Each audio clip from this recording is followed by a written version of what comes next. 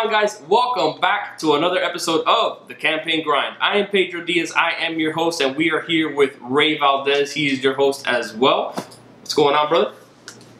Fantastic. He's fantastic.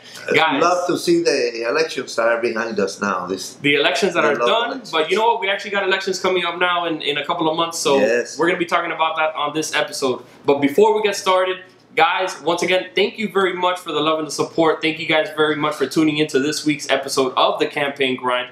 As I start every single episode, this podcast is for everybody. We do not discriminate, or this Campaign Grind is for everybody. We do not discriminate. Whether you're an entrepreneur, you're a politician, you're a candidate, you're a lobbyist, whatever it is you are, I guarantee you're going to find some gold nuggets and some useful information on these episodes. So we do not charge 1 single cent for these episodes. These episodes are 100% free. The only thing I do ask is that if you find any value whatsoever, guys, please share it with your friends and your family. Well, and we have some people who have joined us live, and you probably want to mention that. Absolutely, we actually started getting we are live, and that they should be calling in with the questions if they have any suggestions or questions, or if they're thinking of running. If they're thinking of running, yeah. Here we got Laura. Thank you very much for tuning in, Laura. Melissa, thank you very much for tuning in, Melissa. We got Mike up in Tampa. Thank you very much, Mike. We got Angel from Orlando. That's another guy. Thank you guys very much.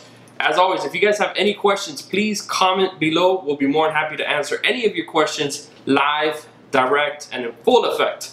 So we actually got a couple different topics lined up for you guys today. One of the topics I want to talk about, Rey, and I want you to chime in on this too, is because you were a candidate before, is a lot of candidates, especially first-time candidates, when they come to us or we start working with them, it's very new. They're not used to this. They've never done this before, so you really can't expect much. But they always ask, okay, well, I know I need to canvass. I know I need to knock on doors. You know, how do I figure that out? And I'm going to tell you guys exactly how to figure out which doors to knock on. But I want to hear it from somebody that was a candidate just recently, and it was his first campaign. So when you first ran for office, Rey, everybody knows that you need signs, you need to knock on doors, you need to talk to voters. What or how did you determine who you were going to knock on, whose doors you were going to knock on? Who were you going to visit? Well, the Department of Elections has a lot of information on the voters registration and people who have voted in the previous elections, and the percentage of times that a voter has voted, if he's voted on local elections, in general elections, presidential elections, and so on. And that is very important in letting you know, who you should canvass, the people that you should, direct yourself to first. Absolutely. However, that, to me, now that I was a candidate, has to be, it's really a very small part of a campaign strategy, of the whole campaign. I agree. And to that, I really, would say you're the best person really capable of explaining, this issue. Absolutely. Knocking on doors is always important. You have face-to-face contact with everyone in the community, in the district, in the area that you're running for, and so on, is very important. As well as it is very important to know, the issues as a candidate. The issues that affect your area, that the issues of concern in your area, whether it's transportation or street potholes, immigration, taxes, and so on. And you should be well versed if you're thinking of, campaigning for an elected office, so that you can answer those questions when you go to a town hall meeting or you go to a fundraising meeting and so on. Absolutely. Today, with the social media, the big important part it plays in our lives, people are more informed, than ever before. So sometimes, not only, they might not know, but they want to know how you feel about an issue. And they might know about the issue, but they might be quizzing you also. Absolutely. They might want to know if you know, or if you're on the same page as they are in your community, if they are going to vote for you to represent them. Yeah. So that's a very important part, I think. Yeah. But that's it. To me, that's a part of the candidate. But knocking on doors, mailers, social media, and all these other things, it's a big realm of all kinds of issues and very competitive. Yeah. Part of the campaign, and you want to be ahead of the other candidates. To that effect, I say, don't sell yourself short. Hire a campaign strategist. I agree. It's not a manager, a campaign strategist, because you need everything to fall into place timely. It's just not going out and knocking on doors off time. You got your absentee ballots going out. You got your mailers going out. You got to, combine everything so that, you get positive results of your work and your expenses. No, I agree. And now, I know you touched on another topic we're going to be talking about later, which is the canvassing. I mean, not the canvassing, what the candidate should know. Believe it or not, just because you're a candidate doesn't mean that you don't got to worry about anything. You got to know, you basically got to know your shit. But when it comes to targeting and the canvassing, and the candidates that ask, how do I figure out who I'm going to target? Like Ray said, you could go to your Department of Elections, either the county, or your city, your town, your clerk, and ask them for a voter file. Okay. Now, the issue that we have with that is that a lot of that information, believe it or not, you think that it's coming from the county, it's coming from the city, it's coming from the state, it's 100% accurate. I usually find that data to be much less accurate. So what we do is, yes, we purchase it from the county, the state, the city, whomever it is that we can purchase it from. But we also, purchase from a third party and cross-reference the data to try to get as close as possible to 100% accurate information for these voters. Because at the end of the day, once you're canvassing, your phone banking, your mailing, that's time, that's resources that is spent on these voters. So the little resources and time your campaign has, you want to make sure you're targeting those actual voters. And your budget. Your budget is very important. But I mentioned the list because, that's part of, I guess that's a opening part on the campaign to know where you're going. But I would say that using that list or using those names and combining that with a total strategy of the campaign, that's a whole different game. And now I know that because I failed to know that when I ran, and I failed to really have a positive strategy from the beginning. And I think that before you start spending money, you have to get your strategy together, get your plan together, and so on. And I think that, like everything else, a lot of people starting a business, like this is starting to run a business, a campaign. Sometimes you have to campaign for a year, 2 years. It's a lot of time, a lot of money spent, and so on. So, a lot of people, they say, oh, I'm going to open this restaurant or this coffee shop or whatever kind of business they like, and they've had some experience. And they go and put their money into the place, and they decorate and fix up the place and buy tables and chairs and all this. And 6 months later, the place closed down because they didn't really plan or have a strategy or have the knowledge that it takes to run a business and running a campaign. It's the same exact thing. It's exactly the same thing. You don't want to run out of money, and you want to combine everything, your budget with your strategy and the important issues. No, like I tell all of our clients, at the end of the day, your campaign is a brand. Your campaign is a business, and you got to treat it as such. Instead of selling a product or a service, you're selling an individual, you're selling a platform on what you're going to do. So you need to treat your campaign just as you would treat your business or any other business. At the end of the day, you are McDonald's, you are Coca-Cola, you are Starbucks, you are a brand. And you need to make sure that you stay consistent and you treat your campaign as such.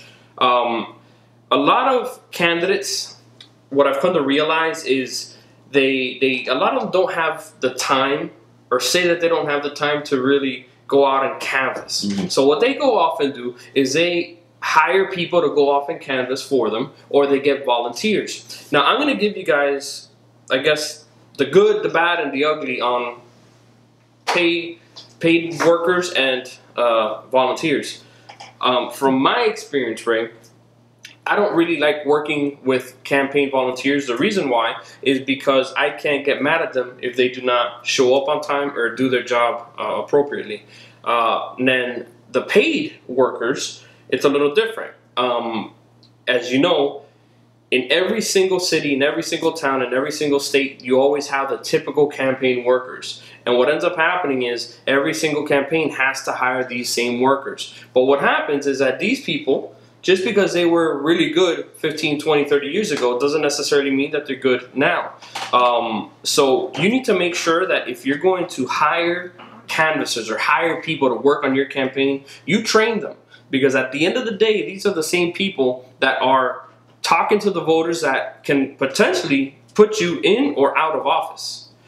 So you need to make sure that they are trained canvassers, that they know what they're talking about, that they're presentable, and they're just not whomever you pick up off the street that's willing to work 50 bucks a day, 30 bucks a day, 100 bucks a day, or anything like that. At the end of the day, you get what you paid for, and you're going to get what you put into it. If you put in shit, you're going to get shit, and you're not going to get elected. What's your take on that? I agree with you 100%. Again, you know, it's so important that when you are planning to run for office, you make an initial plan to have, you know, of what you want to do, why you're running for office, you know, who you are, that, you know, that you're really qualified to run for the position that you're going to campaign for, and that you live in the right location according to the residency requirement and all that, and that you interview maybe a couple of campaign managers and strategists, because a campaign consultant is more important than a manager, really. You know, you have to build the whole strategy from the beginning. Yeah. You cannot start when you're halfway through your campaign. You should get your everything put together all at the same time from the beginning and follow a plan, a very stringent plan. No, I agree.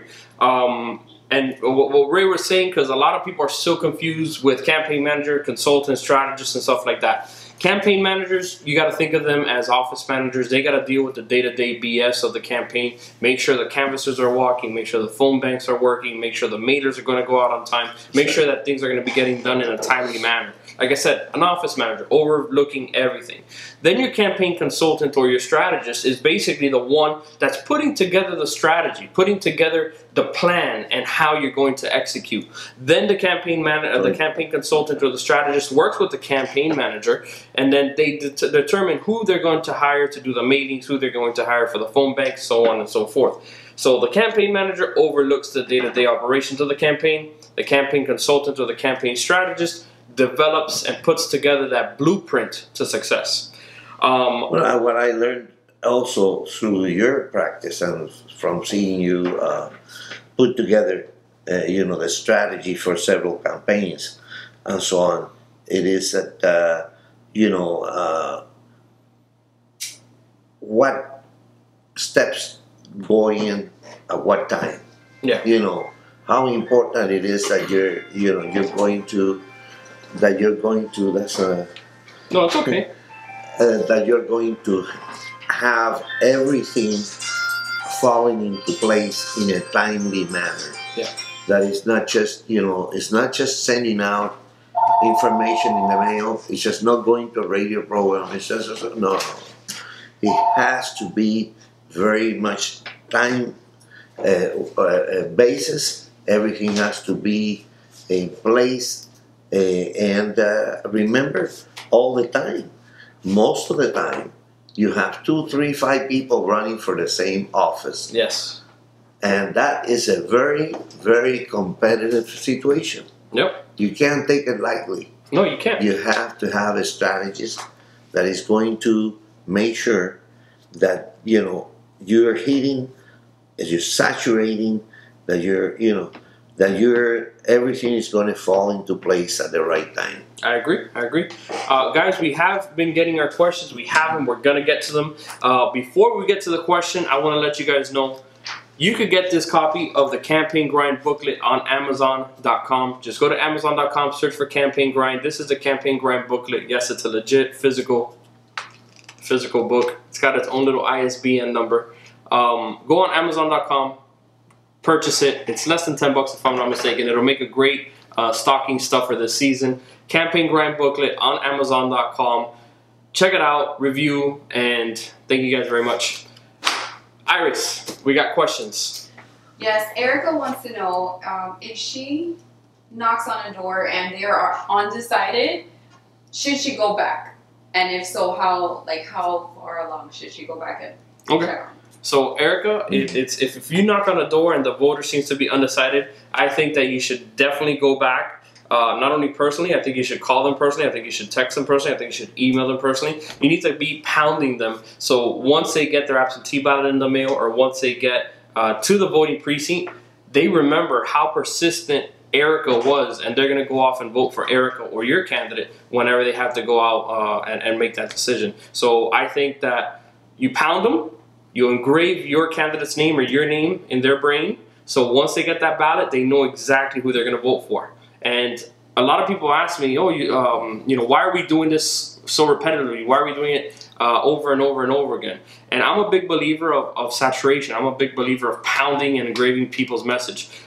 It's actually gotten to a point that I know that we're doing a good job when our phone bankers are phone banking voters, and the voters say, if you call me one more time, we're not going to vote for X, Y, and Z candidate. How do I know we're doing a good job? Because the voter recognized the phone number and associated that phone number with this particular candidate, and we didn't have to mention the candidate's name. So that's a type of recognition I want to build for my candidates. So yes, knock on that door the next day, call that person the next day, text them the next day, email them the next day. Doesn't matter. Pound, pound, pound, and make sure that they don't forget who you are.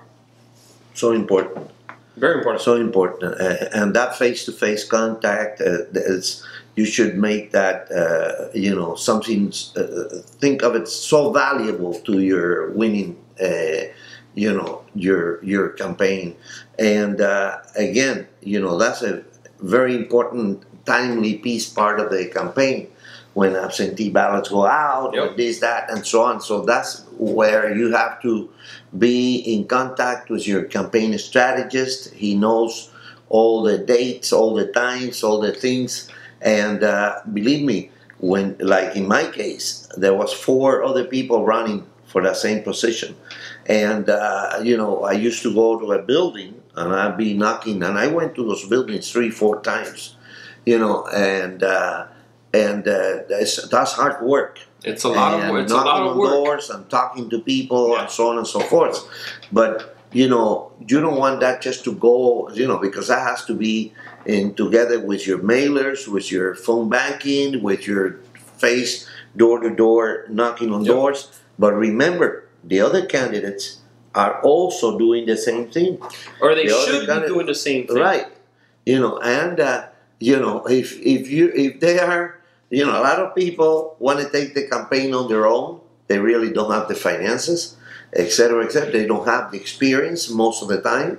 And even if they have the experience, you cannot handle everything yourself. Absolutely not. And so, it's very consequential. It's what is going to be the outcome of your campaign, how you handle all the steps, involved with your campaigning. So that saturation, like you're saying, knocking on that door, going back again, etc., are so important. I agree. Yes, I just put the book here so you guys could check it out. Let's see how we could product placement. That's what this is called. Perfect product. There we go. Now we're good. We're good? Perfect. All right. So going back to what we were talking about how the candidates should be doing that. Has our generation gotten lazy? Or has the new generation gotten lazy? I believe they have. as times change, candidates change, campaigns need to change as well. And I believe that the newer generation is or has gotten lazier. The reason why is because they've been focusing more on sending these shiny, glossy mailers to the people's doors. But I am a big believer, I'm a big Hard Knocks fan. I like that grind. I like, hence the name Campaign Grinds. I like the grind. I like the hustle. I like to outwork and outsmart the competition. I don't want to be in, I don't have competition. I don't want to be in the same conversation as people that do the same thing as I do. I want to be in a whole different astronomic galaxy, universe, whatever the hell you guys want to call it. I want it to come to a point where people say, you know what, if we're going to go up against these campaigns, we're going to get our asses kicked because they're going to do things that we're not willing to do or we're not comfortable doing. So I do believe that this generation and newer generations have gotten lazy. The reason why, because they focus on just sending those mailers to the houses, calling the voters, texting the voters, you know, digital ads on Facebook, social media, so on and so forth. But guess what? I'm going to punch you right in the mouth because my candidate's going to go and knock on these doors and talk to these voters personally. These voters are going to see the sweat dripping down the candidate's forehead. They're going to smell the sweat off this candidate. They're going to touch this candidate. And this is going to create that one-on-one connection with these voters that's not going to get changed, or their minds are not going to get changed because they receive a big, shiny, glossy mailer in the mail saying, come and vote for me. These candidates, I guarantee you, are going to outwork and out-hustle, and that is exactly what you need to do in any single campaign. As I said before, your campaign's got to be run as a business, so you got to be willing to do what other people aren't willing to do. Knock on these doors, make these phone calls, text these people from your personal phone so you don't miss the call, so you don't miss the response. Do what your competition is not willing to do. One way that I tell my clients that they know they're doing the right thing is if they think they shouldn't be doing it, then you should definitely be doing that. Because your competition is going to be thinking the same exact thing, and you'd have to get out of your comfort zone. Once you get out of your comfort zone, that's when the magic happens. Totally. And I can, and you know, in reference to that, I can say that I know candidates in the past that you know them too, that they have lost a couple of years of campaigning. Yeah. Because they didn't hire strategists, they didn't do their due diligence the right way, they didn't strategize the campaign properly, and to tell you the truth, I know one of them lost by 500 votes. Oh yeah. On a state representative office. That was tremendous. Yeah. To lose a campaign by 500 votes, that's horrible. Yep. Because you know, if you say, well, you know, I lost because I got 20% and the other guy got 80% of the votes. That's then okay. You get your ass kicked. You know, you got your ass kicked. But to say you lost the campaign, like we know, before they got elected, because the second time around, when you strategize the campaign, that's when they won. That's when they got elected. But they didn't know that. It's the same as, you know, I've known candidates that run 7 times, 9 times, but they always did the same thing. And they did it the wrong way. And until they really strategized the campaign, made a real plan, worked. I don't want to, you know, again, keep pushing the issue. But the fact that I worked with you on the thing, you know, I remember, you know, one time that you actually gave somebody some advice. And you told me, you know, you got to cover this area. You got to do this. He wasn't your client. I know, you know. You were trying to help him out in a friendly basis, and he, you know, asked some questions, and I remember his name and the person very well. And you said to that person, spend another $1,000-2,000 bucks, do this mailing, walk this area, etc., etc. Yeah. And that person lost that campaign by less than 500 votes. Less than 500 votes. And I say to myself, wow, that is horrifying, you know, to be that close. Yeah. And to miss it by so, you know, such a small margin of votes, because you didn't do that. Yep. You know, if you say, well, you know, I strategize, I spend the bucks. Maybe you're going to spend less in some of these other areas, but hire a campaign consultant. Yeah. Make sure that, you know, that you follow the advice they do this on a regular basis. You do it once in a lifetime. That's what I tell everybody. And then you cannot handle everything. Yep. You need all the help you can get to have a real organized campaign. Yep. Either do it 100% or don't do it at all. Yeah. I agree. Before, guys, we are getting towards the tail end of the show, but before we go, the question was, can you fundraise while canvassing? And like I was saying, I'm a big fan of this hard knock, old school, traditional type of campaign strategy. But before I answer that, what's your take on it, Ray? Can you fundraise while canvassing? You can, but I wouldn't do it. You wouldn't do it? No. Why wouldn't you do it? Because I wouldn't want to divert the attention of the voter in the district or the area I'm running in. Yeah. When I'm face to face with them, to distract them or to maybe get any kind of a negative input and thought from that person. When I'm at their door asking them for their vote, and I'm saying, I'm the best candidate, and these are the issues, or and I'm exchanging information on the issues with that voter at their house door for me to impromptu ask him for a donation for my campaign. As I said, I would invite him. I would invite him and say, I'm going to have a fundraising, or I'm going to have this at, at one of the local places or clubs or whatever it is. Yeah. But I wouldn't do that. Not me. I don't think. Guys, we have. But I would follow your advice. Though. We have less than 1 minute. We have less than 60 seconds. So my quick response is yes, yes, and fuck yes. The reason why is because you're talking to these voters. They invite you into their house, okay? They invite you into the house. They give you some coffee. They give you some tea. They give you some snack, whatever it is, right? And they invite you into their house. You establish that rapport with the voter. You compromise them. No, you don't compromise them, but you establish that rapport with the voter. What's going to end up happening is they're going to come out and vote for you. Why? Because you sat down, you took the time, you listened to them. And then the icing on the cake is when you ask them for a campaign contribution. And I always tell our candidates to do it. Like I said, if you are uncomfortable doing it, that's when you have to do it even more. That's what I was telling you. So once you're talking to that voter, you're in the living room, your feet up on the table. No, don't put your feet up on the table. I'm just kidding. But once you're in the living room, drinking the tea, drinking the soda, drinking whatever they're giving you, the snacks, that's when you go asking for a campaign contribution. Don't expect a lot of money. Maybe you get $1, maybe you get $5, maybe you get 20, 30, 50, or whatever you may get, or a check, whatever. But once they do that, you know very well 100% that person is going to vote for you. Why? Because they are committed to your campaign, not only because you sat in their living room, but also because they donated to your campaign and you asked them for that money personally.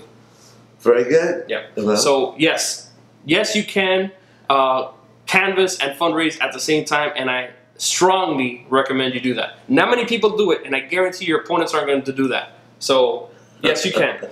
Guys, thank you very much for tuning in to this week's episode of the Campaign Grind. As always, once again, you could get this from Amazon.com. Just go to Amazon.com, Campaign Grind. It's less than $10, perfect stocking stuffers for this season.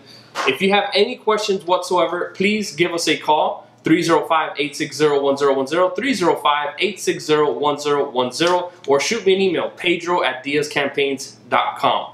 Guys, thank you very much for tuning into this week's episode of the Campaign Grind. I am Pedro Diaz, signing out.